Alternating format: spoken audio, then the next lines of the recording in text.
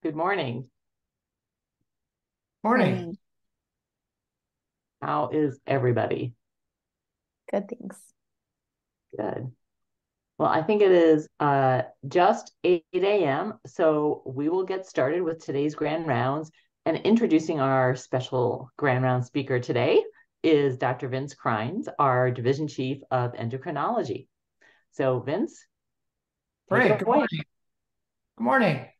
It's my pleasure and privilege to be able to introduce today's grand round speaker, Dr. Samantha Pabich. She is currently an assistant professor in the Division of Endocrinology, Diabetes, and Metabolism. She received her MD degree from the University of Illinois College of Medicine, where she was elected to the Gold Humanism Honor Society. Then she moved to Madison and did her residency and fellowship in endocrinology here. During her fellowship, she actually got an NPH award as well. And I think it was during that time that she really developed a passion for the topic of today's talk, medical management of obesity. She has more than 10 publications. She is a co-investigator on several clinical trials focusing on weight management and or metabolic health. She is very active in her educational mission, teaching learners at all different phases.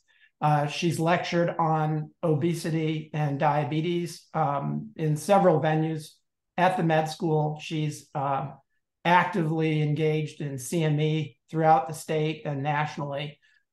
So she's really emerged as a leader in this, rapidly growing field that I know is of great interest to this audience. And I should, sorry, I forgot awards. Sam received a very prestigious Pearl Settler Research Award as well. So I'm really excited about her talk today, and it's an awesome title. So welcome, Dr. Pabich.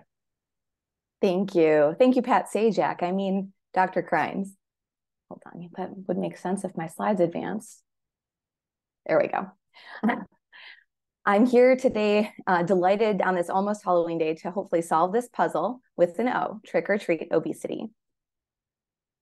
My disclosures include data safety monitoring for Eli Lilly, and that I will plan to reference off-label therapies in today's discussion.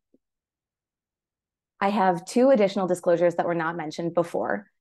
We all come to this lecture having had different experiences with weight, food, and body perception. And some of the data presented may affect your personal feelings about food or obesity and may trigger undesirable thoughts. So keep this in mind and stop listening if needed.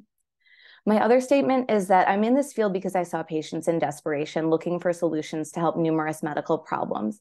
I'm not trying to perpetuate weight stereotypes or peddle quacky, unsubstantiated, or illegal cures. So for our learning objectives today, I'm hoping to get everyone on the same page that obesity is a disease and to give you talking points in discussing obesity with your patients, payers, policymakers, the public. I hope everyone here will think about the impact of their particular area of medicine and recognize weight-related effects of common pharmaceuticals and use this knowledge to monitor and mitigate the dreaded weight gain side effect. I want to help you create a framework for prescribing obesity medicines. And to make this easy for you, I want you to be able to find lots of resources. So together with CCKM and a bunch of great minds, we've created 2 guidelines for management of obesity. One just became available this month. And I'll reference that a lot today because I want you to be able to find it and use it. So get ready for an hour of a lot of things you didn't know you needed to know. You're going to get out your flux capacitors to start, and we're going to go back in time to my intern year, 2014. I remember 2 particular cases from July of 2014 in my primary care clinic. There was the lemur bite with the rash that I quickly sent to ID. Thank you. And then there was the patient seemingly like lots of other patients, someone with hypertension and diabetes and presumably MASLD and dyslipidemia and possibly sleep apnea and osteoarthritis and higher risk for cancers and mood disorders and lung disease and kidney failure and infection because they had obesity. I told the patient they could improve their overall health with weight loss and entered a referral for the medical weight loss to the medical surgical weight loss clinic where their team could wave their magic wands and remove visceral adipose. Little did I know at the time, but there was not actually a medical weight loss clinic then, and my referral was instantly bounced back. But now, in fact, there is a single physician in that clinic doing medical weight loss, and myself and a few others across the system are seeing patients in a referral capacity. But we've so far not created the dreamy magic wand multidisciplinary clinic I had once believed in. And we're all booked out 6 months to a year. And so given that expanding the service has not been one of the top priorities of the institution, what with a pandemic and everything, I've really evolved my goals. So because obesity is so prevalent, instead of treating it in a specialist referral capacity, I want to expand your knowledge of effective therapies so that all of you feel comfortable treating obesity. Chances are you never heard of an AOM or anti-obesity medicine in medical school or residency, and you may have some hesitance in prescribing them. But I'm here to tell you that this is the way the world is going, and I'm happy to help you learn and feel comfortable. In a few months, you won't just feel comfortable, you'll feel great as you see patients having meaningful improvement in their lives. I'm going to start at the beginning. So is obesity actually a disease? Isn't it just a lifestyle choice? To start to grapple with this question, we have to consider the definition of a disease, a disorder of structure or function in a human, animal, or plant, especially one that has a known cause and distinctive group of symptoms, signs, and anatomical changes. And you can say that obesity as an entity is heterogeneous and has many possible causes, some of them associated with a patient's own choices. But I can say that numerous data have shown that inappropriate hunger-related hormonal signaling is present in all types of obesity. So it took some time, but as obesity increased, various organizations have adopted the position of obesity as a disease, but naysayers still abound. What I can say now, after the past 4 years of practicing with highly effective anti-obesity medicines, is that you may not have believed in a disease until you have known its cure. I felt like that needed to be said in a particularly poignant way. So I looked for some William Osler quotes, and he doesn't have anything like that. So I'm saying it now. My patients talk about appetite-suppressing medications as miracle drugs. And whereas previously they were constantly having battles with themselves, I really shouldn't eat that donut in the break room. I really shouldn't turn into that Taco Bell. Now they don't even notice the donut or the fast food. Their inappropriate hypothalamic upregulation, propagating a search for food, has been tamed. I went through a day and a half thinking about temptations that are all around us because many human hypothalamuses are telling their bodies to eat any and all available food, even in a state of nutritional excess. You'll see that food temptations are pinging us everywhere. Every time we say no, we're fatiguing, and studies have shown that the more times we have to say no, the more likely we are to eventually cave. I wake up with a plan to eat hard-boiled eggs, but my spouse made oatmeal. I know I'll be hungry in 2 hours if I ate oatmeal, but it smells so good. There's a cookie left over from that boxed lunch yesterday, just sitting on the counter calling my name. I dropped my daughter off at school and I'm perplexed at the massive volume of soda being delivered to an elementary, and similarly dismayed by the advertising this truck is getting around the kids, but Coke sounds good. I get to clinic and I'm greeted by the sustenance box. Now it's time for coffee, surgeon's buying. It's Sherry's last day, so we ordered pizza for lunch, and I managed to get myself out of there and go choose a salad in the cafeteria, but I'm confronted by this. Now I'm home sorting laundry. Why shouldn't my 1-year-old personify this high sugar treat? Could anyone else go for a cupcake? We head out for an errand before dinner, and wouldn't it just be easy to stop at McDonald's instead of cooking when we get home? Got to stop at the store to get some toothpaste, but can't get through the checkout without having to say no to all of these goodies. Time for a bedtime story. Elmo is homesick, but his grandma will make him feel better with pie. And when visiting your relatives in Chicago, you are completely stuffed after lunch, but you cannot say no to the local ice cream. You can see how diseased hypothalamuses, causing hunger or even a willingness to eat in a state of nutritional excess, are extremely problematic in the world we live in. Calling this a disease is really important because if something is a disease, insurance companies should undertake coverage of highly effective treatments. As of right now, they routinely don't, but I'll get to that later. Even if obesity is a disease, chances are you as healthcare providers have some bias against patients with obesity. Sometimes this goes so far as to be explicit. Some OBGYNs in South Florida spawned multiple position statements when they were refusing to see patients over 200 pounds. But short of this, most of us, if we take the implicit association test available through Harvard, we'll find out we have some implicit biases against obesity, and it starts early with the association being detectable even in third-year medical students. And it's important to be aware of and to take steps to ensure that your patients are getting excellent care, no matter what their size. It's really hard to talk about obesity because it is so stigmatized. The words I say to patients are that many bodies have evolved to avoid dying of starvation during a famine. I talk about the imbalance of neurochemicals regulating hunger and satiety at the lizard brain. I normalize obesity. 70% of people are carrying more weight than is considered healthy. That is clearly not something that we can blame on an individual. I look at predispositions that are out of their control. Well, if you were born premature, your body grew accustomed to saving every calorie and it became very efficient. I also believe in talking to all patients about adiposity, even when theirs is normal.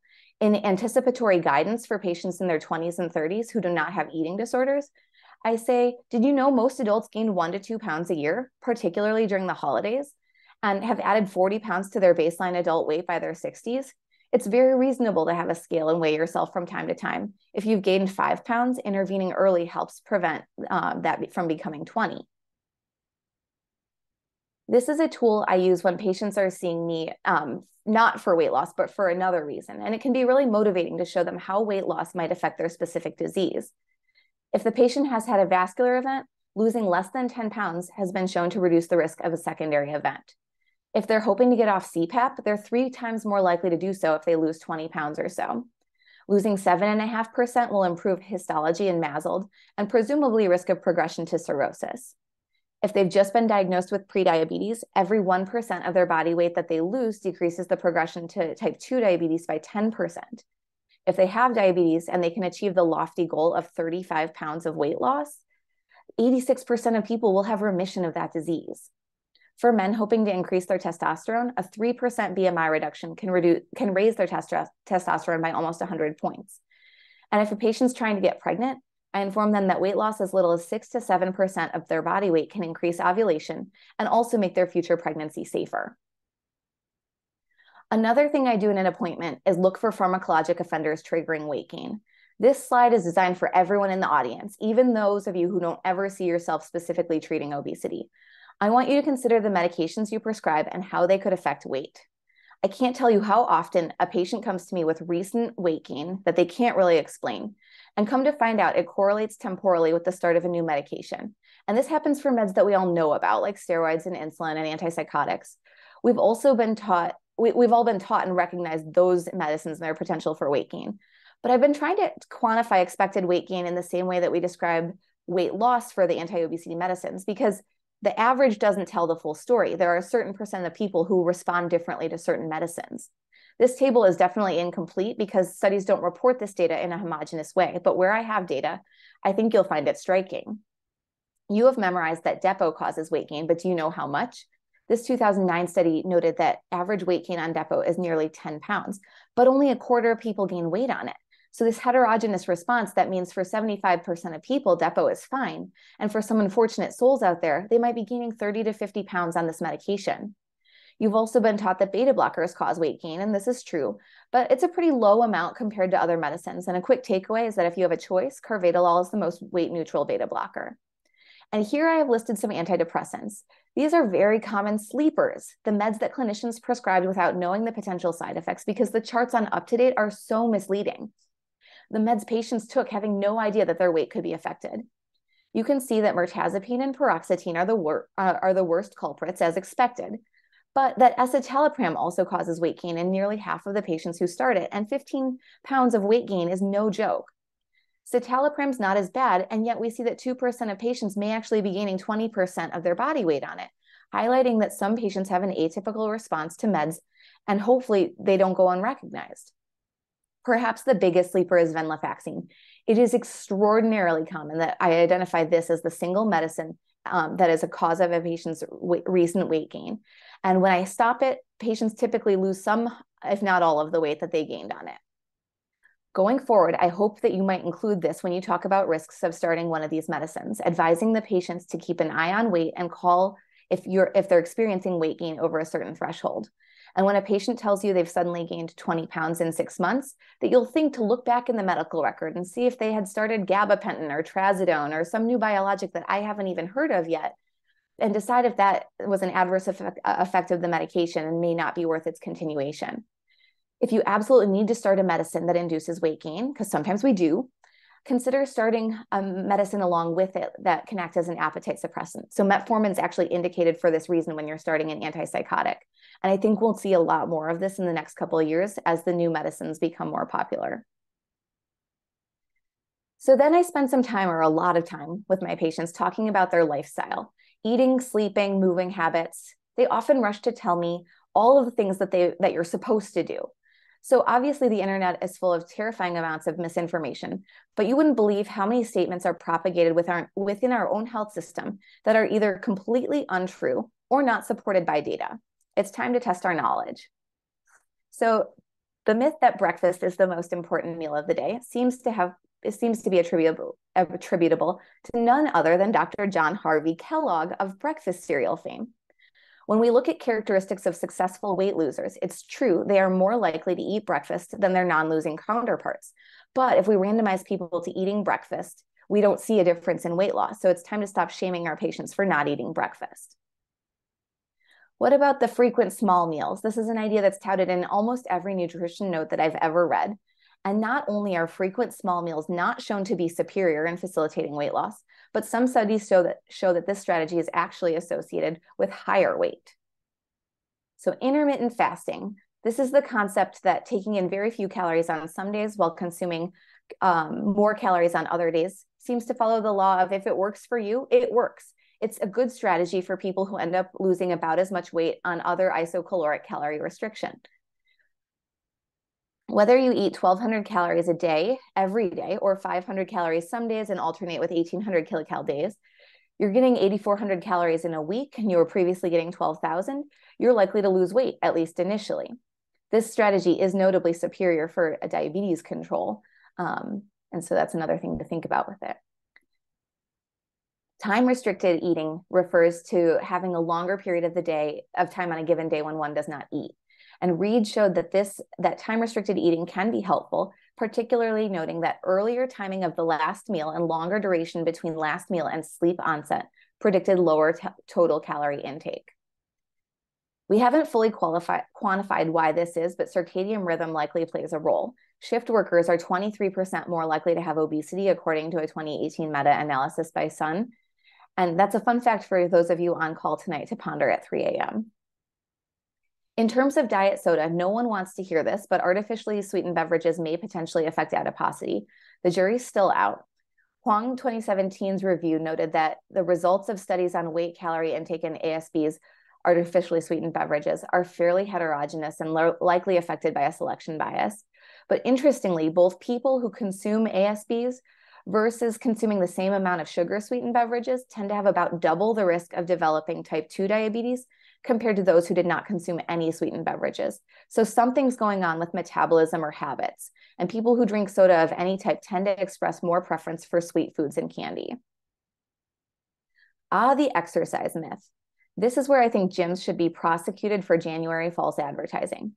Exercise does not typically induce weight loss unless patients are exercising more than 6 hours a day.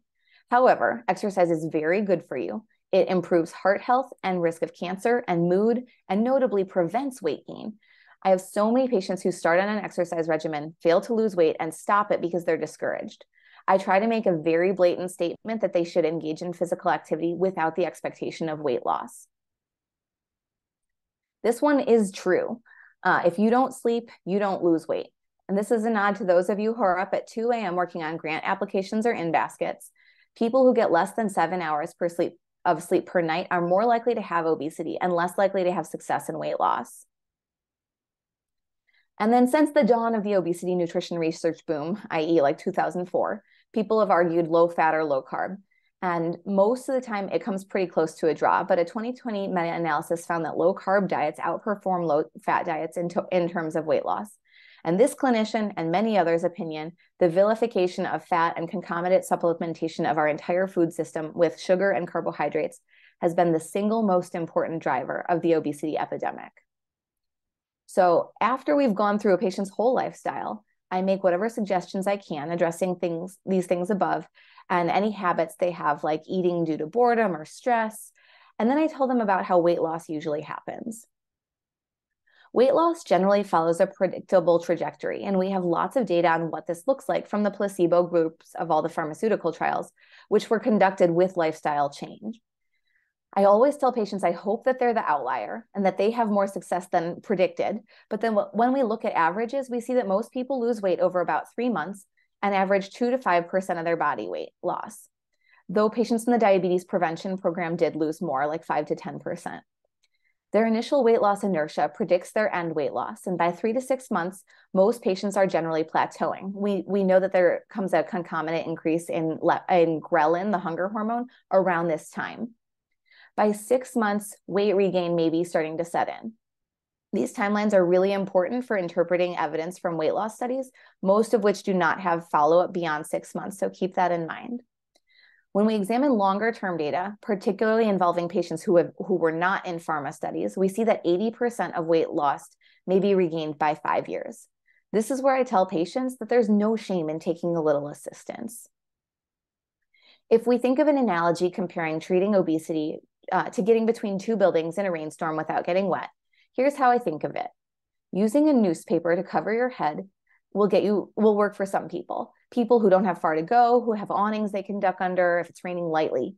But to increase your chances of success, you might take an umbrella, which I liken to these higher intensity options: medications, ketogenic diet, and surgical and endoscopic procedures. So the way I introduce a ketogenic diet or therapeutic carb restriction to patients is by saying, don't believe anything you read on the internet.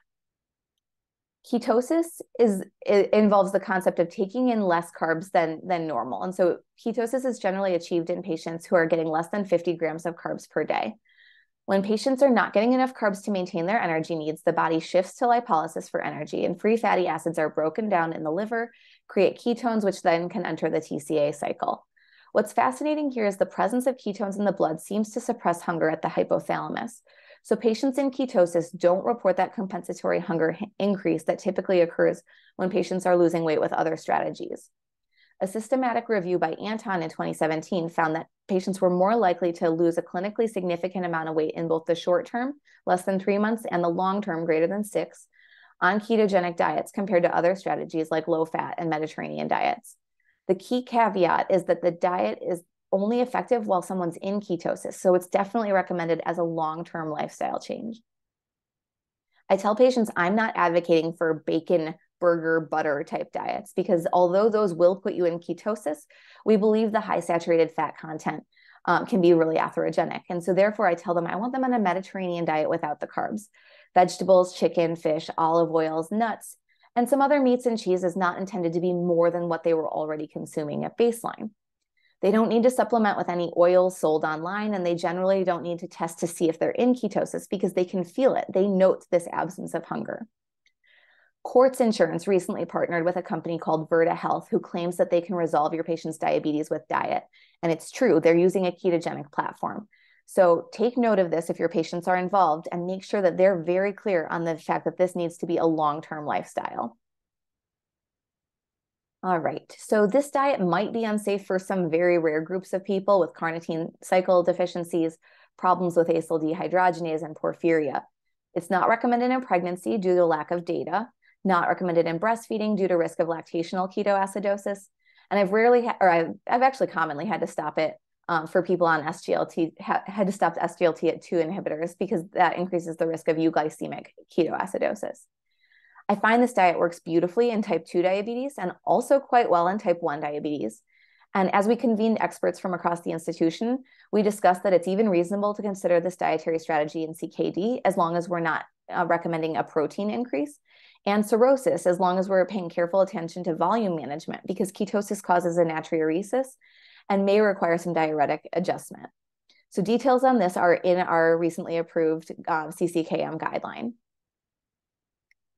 And in terms of the risk of adverse events, it's quite low. There have only ever been 5 cases of diet-induced ketoacidosis published in the literature, and it seems to be a very rare phenomenon.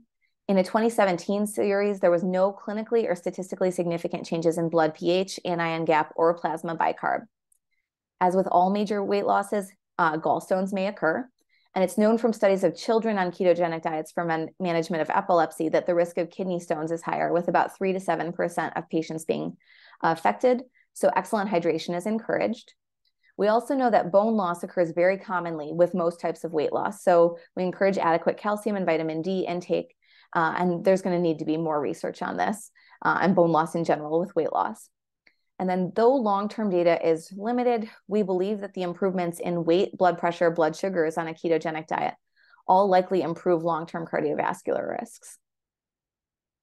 So the next section is medications. And medications are indicated for patients with obesity or overweight, BMI greater than 27, with a weight-related comorbidity, who have not achieved their weight goals with lifestyle changes alone.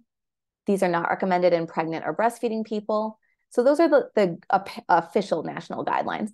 But the most important inclusion criteria is that the patient have financial access to the medication. So here's how I view the current insurance landscape for coverage of AOMs. The obesity epidemic is an out-of-control fire being fueled by the food industry and capitalism. And there have been some effective treatments, but the vast majority of insurers are not covering these medications. So things that you should know. Many insurance plans offer an anti-obesity medication menu. Generally, an insuring entity is like a workplace is presented with this menu and can choose to opt into coverage or opt out. If they opt out, AOMs are treated as a fixed exclusion.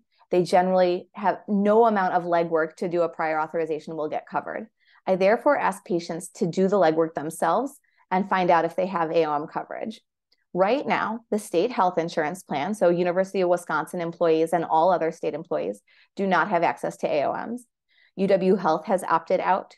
GHC has a fixed exclusion for AOMs. Medicare has a fixed exclusion for AOMs, which would reverse if the Treat and Reduce Obesity Act is ever passed. Badger Care does allow coverage of AOMs with a rather asinine caveat that they will only cover medications for 2 years of a patient's life, which is in contrast to what we know about the need for long-term use of these medications. Because if you start the medication and lose weight and you stop the medication, you will almost certainly regain that weight loss. Many other employers in the area have opted out, but I definitely recommend my patients, particularly in small companies, advocate with their human resources departments to add coverage of these medicines. Bellin and Aspirus have added coverage for their employees, and they're collecting data on cost effectiveness, including assessments of workplace absenteeism. Prior to 2022, I could get diabetes branded GLP-1s covered for diagnoses like insulin resistance, prediabetes, metabolic syndrome. In 2023, insurers just cracked down and stopped covering these medicines for anything less than a diagnosis of type 2 diabetes. So I look and I pray for that A1C greater than 6.5. I scour the chart for any two fasting glucoses over 126 or anything over 200.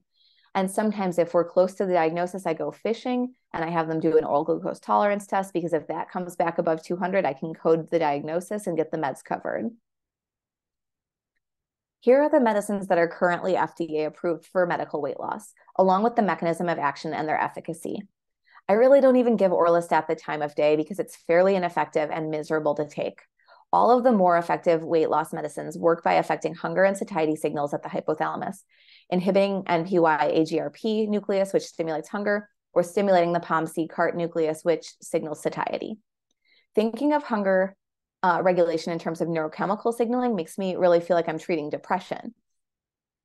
I have an extra row in my chart because I'm expecting the approval of tirzepatide for weight management any week now. If approved, it will be our most effective appetite suppressing medicine with average weight loss of 20 to 22% and signifies the beginning of a game-changing era of appetite regulation. On the next few slides, I'm going to give you a quick introduction to how I use these medicines in my clinic and the guidelines we've created to help you feel comfortable using them. I'm going to warn you, they look very busy. They are busy, but it's because we wanted to take any question that you might ask yourself about using a given med in a given patient and answer it. So these instructions are detailed in the guideline in a step-by-step prescribing pathway. So here's the phentermine and phentermine topiramate prescribing pathway. As most of you know, Fentope is approved by the FDA for long-term use, but phentermine, which got its FDA designation in the 1950s and is much more affordable, is only approved for up to 90 days of use. We looked at the data and want you to know that it's very safe to use phentermine monotherapy in the same capacity that it's been studied in the Fentope studies, like the same dosing. And there's no legal restriction to doing so in Wisconsin. Decades of retrospective data have shown that people on long-term phentermine maintain more weight loss than those using it intermittently and without any evidence of increased coronary disease. And there have been no cases of phentermine dependence. When I ask my patients, what happens when you run out of your med? Are you anxious? Are you agitated? They say, no, I'm just hungry. So depending on patients' insurance coverage, their cost preferences, and their side effect preferences, I'll prescribe them long-term brand name combination pills, phentermine monotherapy, or Fentope generics. And of the affordable AOMs, these are my most effective choices. When considering these medicines, I ask myself, do they have an obvious contraindication, like a recent cardiac event, uncontrolled hyperthyroidism, or if they're on meds like other stimulants or beta blockers that act in opposition to stimulants? If they're good from that standpoint, then I get to the things that cause us to have a knee-jerk reaction, like, no, you shouldn't be on phentermine. But then we kind of reconsidered. So I talked with the cardiologists, and we said, well, if people have a significant amount of weight loss, that can actually improve their heart risks. Phentermine can cause hypertension and tachycardia, but it most typically does not. And so if we ask patients to monitor their blood pressure, we may find that it comes down with weight loss. So we discussed that if people have systolic blood pressures less than 150, it might be reasonable to let them consider phentermine. If a patient has CAD but has addressed all of their factors, all of the risk factors pertaining to their cardiovascular disease, if it's been more than 3 years since their event and their cardiologist is on board, it might be reasonable to trial phentermine. And if they had a temporary episode of AFib or other supraventricular tachycardia that hasn't occurred in more than 1 year, it might be similarly reasonable to prescribe. We next asked ourselves if we needed to get EKGs on all patients considering phentermine, because it seems to be what people do, but it was not a routine part of the Phentope clinical trials. We decided that if people had risk factors for long QT interval, like meds that prolong their QT or family history of sudden cardiac death before the age of 50, it makes sense to get an EKG, look at that QT, but otherwise it's probably overkill. The next step is what I consider to be the most important, which is ensuring that patients know what they're signing up for. If I'm using generics, I make sure to let them know that it's technically off-label for long-term use. But more importantly, I tell them I want them to be on this medicine for the foreseeable future if it is effective and tolerated. Many patients are hoping for a med that they can take for 3 months and then stop. And it's really important for them to know about this up front, that this is a plan for the future. If I then prescribe the medication, I give the patient recommendations for monitoring their blood pressure for the first 2 weeks after starting the medicine daily, and then weekly for 6 weeks. I prescribe doses of the generic medicines that most approximate the brand name medication that has the prospective study data. And so that's 1/2 of a 37.5 milligram tablet of phentermine and up to 100 milligrams of topiramate. You don't have to rush to write all of this down. The guideline includes all of these dosing tips. I've also created an Epic Smart Phrase with the info that you need and also info to give to patients and a favorite orders that you can follow if you're interested. The next decision pathway here is for prescribing GLP-1 agonists, which I expect many of you feel more comfortable prescribing. We know that to avoid using these in patients who have had unprovoked pancreatitis, but case studies have shown that it seems very reasonable to use them when the provocation of pancreatitis has been removed, as in the case of gallstone pancreatitis status post-coli or alcoholic pancreatitis after sobriety. Retinopathy is another concern because we know that retinopathy can get worse on these medicines. But when we discussed this with ophthalmology, we felt that good control of or avoidance of diabetes in the long term is very protective to the eye. So if retinopathy is provoked in the short term on starting a GLP-1, it can be monitored and treated as needed. And then the patient can hopefully have normalization of their blood sugars and stable retinas over the long term.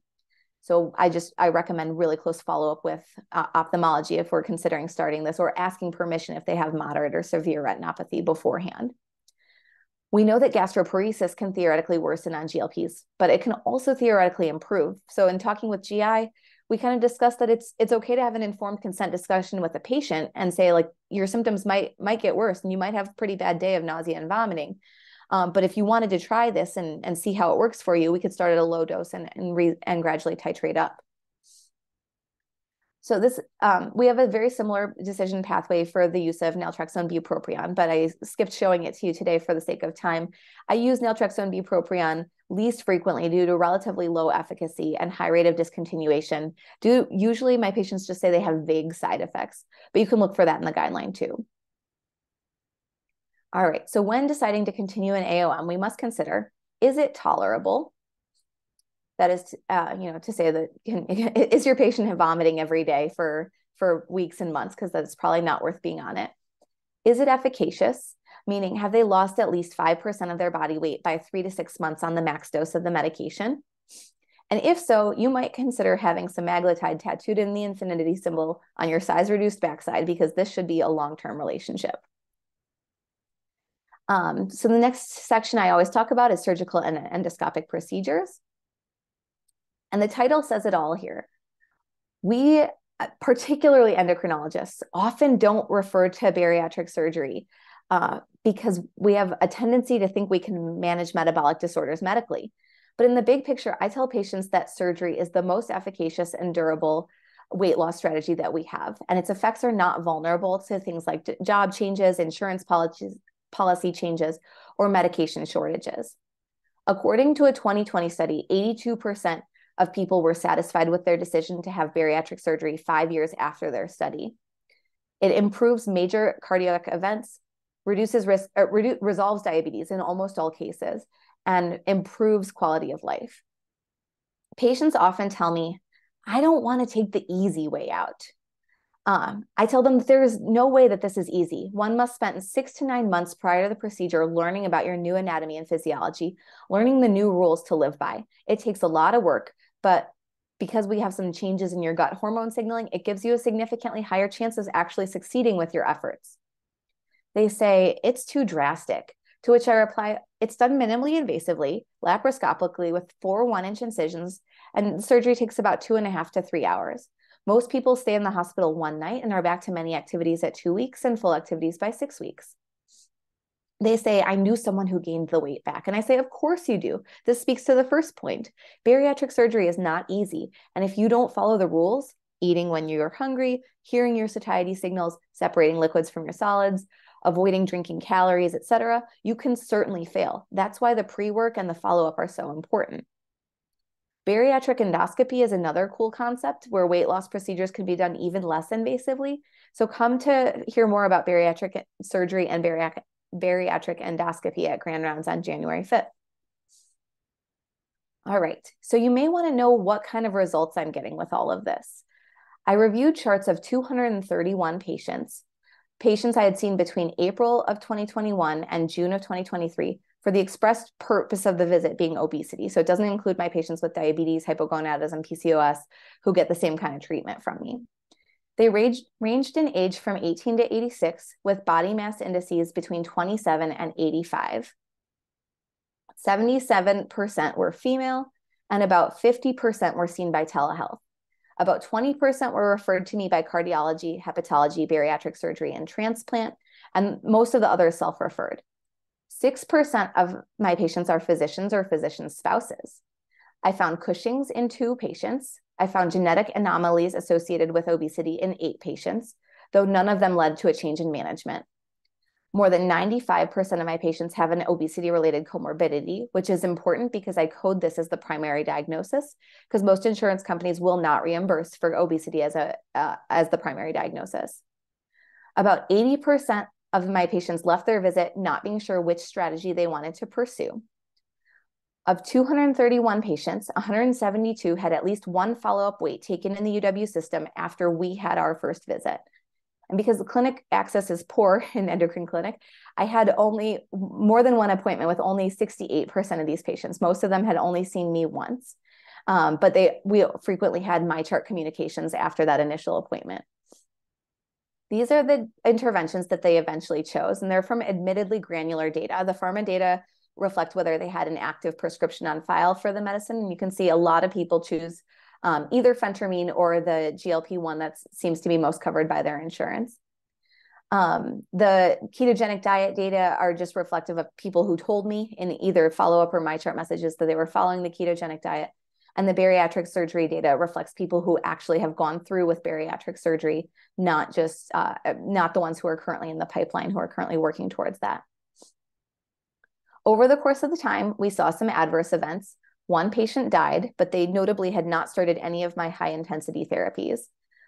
1 patient had an eating disorder recurrence. 2 needed to stop phentermine due to hypertension, and many had nausea and vomiting on GLP-1s. With average follow-up of 57 weeks, my patients had an average weight loss of 17 pounds, or 6.7% of their body weight. 14% gained weight after our appointment, and 19% stayed stable. But 66% of the patients who saw me lost weight and averaged 29 pounds, or 11% of their weight on average. I then looked at patients for whom we have more than 12 months of data, because I'm not helping anybody if I help them lose by month 6 and regain by month 9. And I was really excited to see that the weight change seems to be durable, and these 2 charts look very similar. All in all, my cohort of patients is 2,900 pounds net negative. And because averages don't tell the whole story, here I plotted along the x-axis each unique patient in the order that I saw them. And the y-axis is their weight in pounds, with the red dot signifying their baseline and the yellow dot demonstrating their most recent weight. A green line will connect the two dots that indicates that the patient lost weight, and a red line indicates that they gained weight in follow-up. This first chart is the first 40 patients I saw in 2020 to 2021, so they have longer follow-up. This is reflective of more time since intervention. And the second chart is patients I've seen in 2020, between January 2023 and June of 2023. So they have less follow-up time, but they've had access to some of the newest medications that have become available. It felt really good to look at this and feel like I am making a real impact. But in the big picture, we need primary prevention. Everything I'm doing is secondary prevention. So what we can do as good citizens, we can take care of our teammates, and we can consider for the residency programs and employee health, consider talking about swing shift and night shift work as a risk factor for obesity, and maybe even having a monitoring program. We can advocate for coverage of anti-obesity medicines under pharma benefits for UW Health employees, for Medicare by supporting the Treat and Reduce Obesity Act, and the state health insurance plan. I actually just found out this week, they're coming up on another assessment of the data. So if you would like to send advocacy for adding anti-obesity therapies to the state health insurance plan, please send a letter to the group insurance board, and the information is all here for you. We can use evidence-based nutrition practices and counseling. And I think this is really, really important that we kind of start to see a shift in what we're telling patients in the nutrition realm. We need to denormalize food culture. We need to make it so that my kid's teacher doesn't reward her for getting the answers right with Skittles. We need to prevent childhood obesity. And Speaker has a task force right now on child obesity. Representative Karen Hurd is leading that if anyone's interested in reaching out to her and being involved. And then we need to cut down on the size of brownies in the cafeteria, because need I say more? And as good doctors, we can prevent and treat obesity. But you might be nervous to treat obesity because you don't want to offend your patients, and you don't want to cause harm or repeat the whole fen-phen fiasco. You didn't learn how to do this in training, and your partners don't do it. It's hard to cross cover. And you don't know if your patients are working hard enough on their own to lose weight. These are all valid things, but in the big picture, we are not helping our patients live healthy lives unless we are helping our patients achieve healthy weights. And we have this lovely guideline. So this was the first title, and then the title apparently just changed. So it's now medication management, but this is newly available, like in the past week, on UConnect, and it really, it has a lot of stuff in it, and I hope it really helps you with treating obesity. There's charts in it like this, which I think is particularly useful for talking to patients. It shows how much an average person loses, but also what percent of patients achieve 5% and 10% weight loss where we have data, and then kind of gives some comparative pricing information. There's a lot of other tools there. And then for those of you who may not have access to UConnect, if you email me, I will always be happy to provide you with a copy of that guideline I've mentioned. But I also am working to make this information publicly available through the Wisconsin Collaborative for Healthcare Quality. So we created a toolkit there, wchq.org, and the obesity toolkit. And it's a lot of the same information that's detailed in the guideline, and hopefully accessible to lots of people in the state. And finally, because I know it takes a long time to translate things that you've learned to things that you can document and order in clinic, I want you to consider stealing my smart phrases to simplify your life. So I created the Obesity Visit Smart Phrase to take you through step-by-step a 40 to 60-minute visit to discuss contributors to weight, consider indications and contraindications for pharmaceuticals, and check through a list of comorbidity screening. The GLP-1 dosing smart phrase is a reminder of the different GLP-1 dose titration schedules, along with other notes and whether you need to prescribe pen needles with a given product and stuff like that, and how you might consider adjusting insulin if you're starting a GLP-1 according to my own clinical practice. The weight patient information is some general information that I give to patients about how weight loss typically occurs.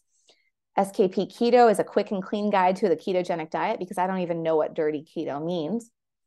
I have information that I give to patients about bariatric surgery, including the clinic's preferred mechanism for generating referrals, which is to have the patient go to the website, create a profile, and watch videos ahead of scheduling. I tell patients, they just want you to know what you're getting into before you come in. The other smart phrases include the brand names of medications, which are appropriate as they are applicable to the different types of pens and the different doses based on how the medicine is branded.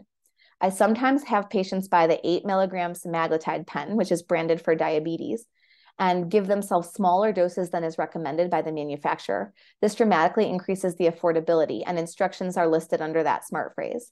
The phentermine topiramate smart phrase includes all the recommendations for patient blood pressure monitoring and heart rate monitoring. And if you follow my order menu, you'll find that it's easy to order the titration schedule of all of the pesky GLP-1s. So hopefully that will save you some time. So look ahead with me. I see in our future blood sugars of 90 and blood pressures of 114/74. I see patients moving through life without pain and being able to participate in activities that they had been not able to participate in. So remember, the really, really scary things on Halloween and all year round are the Smarties and the Dum Dums. Just avoid the pure sugar candies. Potlucks in an endocrinology clinic, teenage body image, diets, juice, and misinformation, aka the internet. Thank you so much for listening to me today, and I'm happy to take questions. Great. Well, thank you, Sam, for a wonderful overview. And I'm sure there's going to be lots of questions. The first is a quick question. The URL to the guidelines, perhaps people can reach out to you directly. So if you go on UConnect and search it, if you go on UConnect and search obesity, that's how I find it. You have to be logged into UConnect, so I think just giving the URL doesn't really help so much. Okay, great. And if anybody has any problems finding it, I will volunteer you to help them. So there's a question: thoughts on adding naltrexone to patients who have been on bupropion for depression but want and need to lose weight? Can a GLP-1 also be added? So adding naltrexone, I've done it a lot clinically, and I don't typically see much of an improvement. So I've kind of stopped doing it. GLP-1s, there's no contraindication to having a GLP-1 on board with bupropion. So that would be the preferred mechanism if it's affordable. Okay, great. So a question about, or a comment about the importance of adequate sleep duration and quality during weight loss. So how do you talk about the importance of sleep, and how do you counsel on sleep with weight loss and weight gain? Yeah, so I first ask people how many hours of sleep they're actually getting. And sometimes that's low because they are having sleep disruptions. They're getting up, and we kind of talk about any ways that they can mitigate that. But sometimes it's low because they're not giving themselves enough sleep. And I really talk about you need to prioritize you and your life and carve out at least 7 hours of time to sleep. I screen everybody for sleep apnea, and most people screen high risk. So I send a lot of referrals to the sleep clinic. And then I also talk about using pharmaceuticals to help people fall asleep, because a lot of those have a weight-related side effect. So particularly first-generation antihistamines will slow metabolic rate a little bit. And so I make sure to make people not just switch to using Benadryl to fall asleep all the time. Great. And maybe we can stop sharing the screen as well. Oh, sorry. Yep. In terms of when you're seeing a patient and your algorithm, do you go with medical management first before bariatric surgery? Where are your branch points? I tell every patient about all of those options. I say what we have is a menu, and any of these could work for you, and it's dependent on what your lifestyle is. Obviously, there are some patients who don't meet the criteria for bariatric surgery, so I don't go through it there. But I think even the first time I meet somebody, it's reasonable for me to tell them about bariatric surgery, because it is A, the most efficacious, B, the most durable, and it's like I really think that for like the thought of needing to try and fail medicines first isn't a reasonable thought, because medicines are so difficult to get right now. And then can you talk a little bit about screening and treating eating disorders as part of your clinic, and where that intersection is? Yeah, there is so much a need for more data here, because there are no national guidelines that talk about this. And I've put in a request to the Obesity Society to develop a guideline on this. I ask all of my patients if they have ever been told they had or thought they had an eating disorder. And I find that a lot of women had eating disorders in their teens that seem to have completely resolved by the time that they were in their mid-20s or mid-30s. And what we recommend in the guideline is that patients who have had a history of eating disorders should follow with health psychology while they are endeavoring to lose weight, just to make sure that none of those thoughts come back. I also screen everybody for binge eating disorder, which is really, really comorbid in class 3 obesity. And when I find binge eating disorder, I often recommend pharmaceutical therapy along with behavioral therapy. And so a question came up in terms of holding, what do you do with the anti-obesity medications if a patient's inpatient admitted? Do you hold? Do you continue? Great question.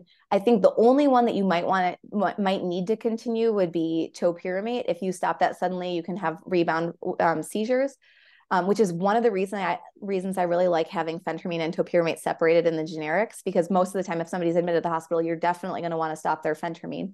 Usually their topiramate dose isn't so high that you really need to taper it. So if it's 50 or 25, it's not an issue. But if it's 100, I might taper that for a day or two. In terms of any other medicines, I would generally stop them when someone's hospitalized. Okay, great. How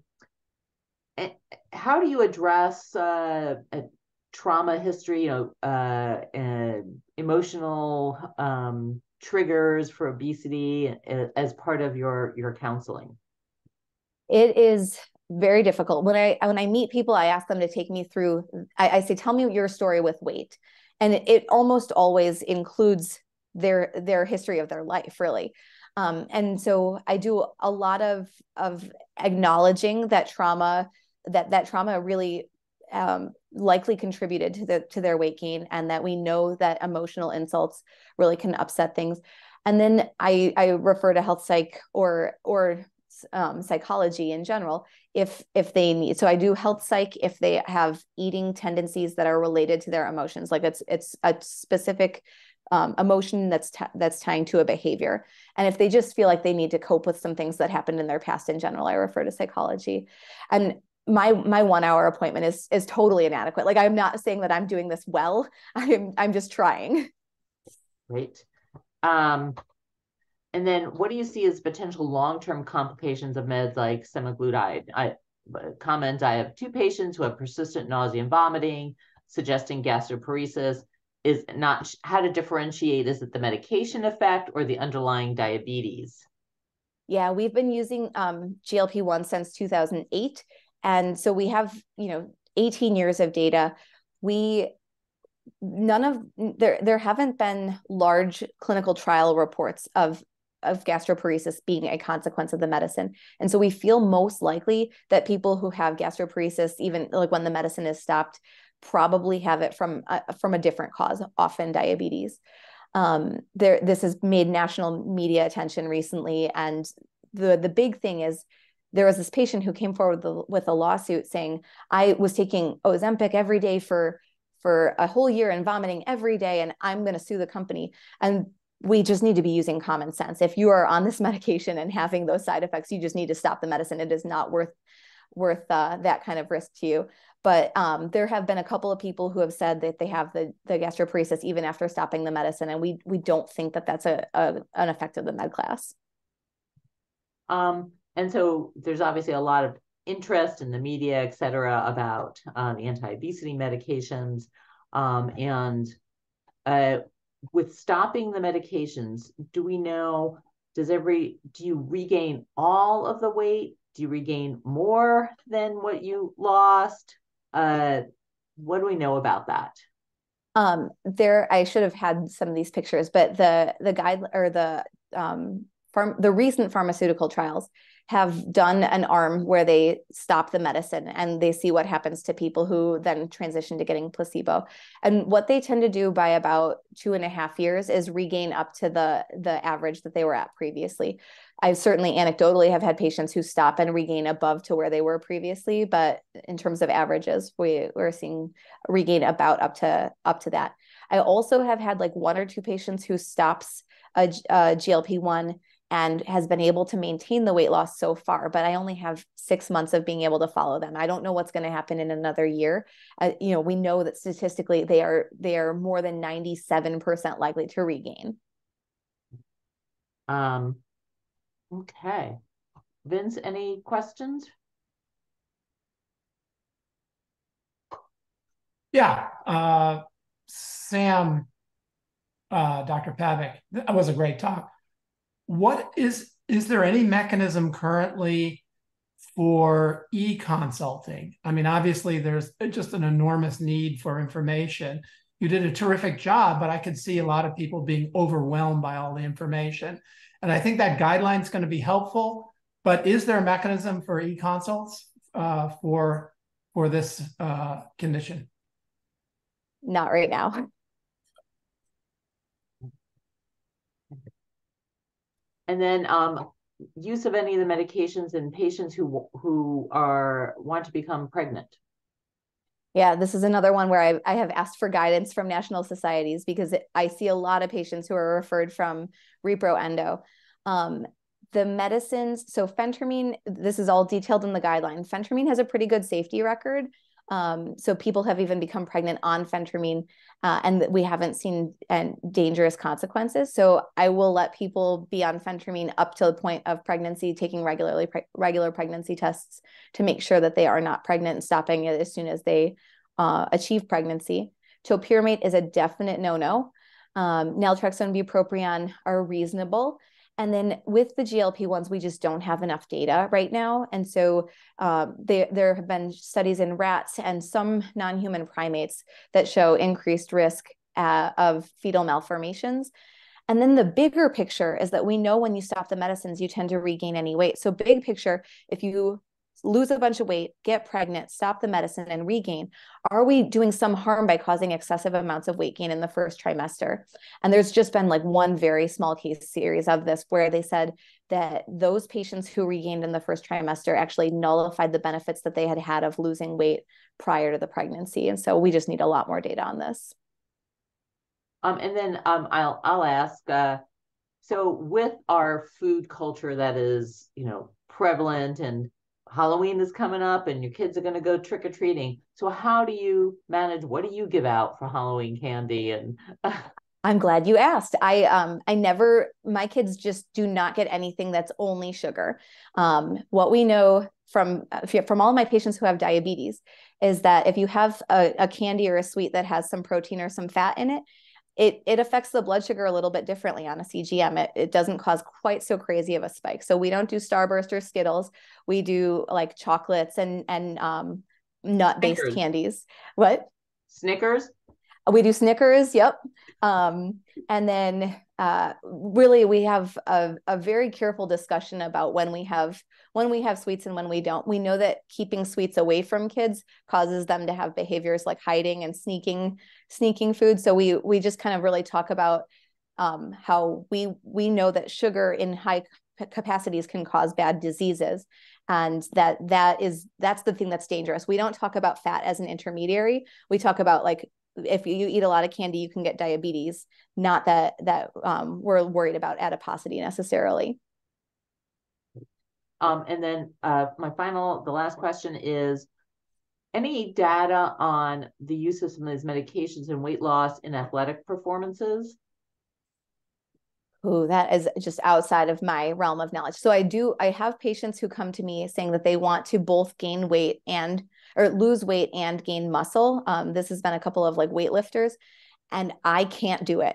You can't do it. When you lose fat, you lose muscle. And I have not yet successfully been able to help somebody lose adipose while simultaneously gaining muscle. Okay, great. Well, thank you for a wonderful overview and for really helpful hints and an update on where the field is heading. It's really an exciting, I think it's a really exciting time for weight loss management. And I feel like there's optimism for some really impactful interventions.